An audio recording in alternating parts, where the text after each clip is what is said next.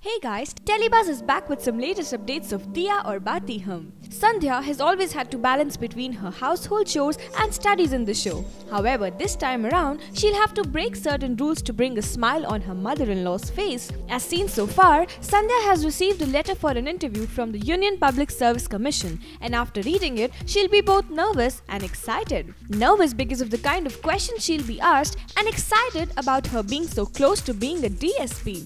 At this juncture, Sooraj will be seen motivating her and also gifting her a simple sari that happens to be the dress code of the interviewees. However, to her surprise, Bhabu will plan a different look for her. She'll ask Sandhya to get rid of the simple sari and wear a jazzy one with lots of jewelry.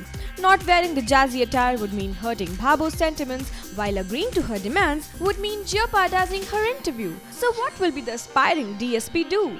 Well, if sources are to be believed, she'll not let down Bhabu and wear the jazzy attire. Luckily for her, the interviewers will let her appear for an interview in spite of the jazzy attire, as they would like her reason for not abiding the dress code. Hit the like button and leave your comments to know what happens next. Don't forget to subscribe to Telebuzz for more daily television updates.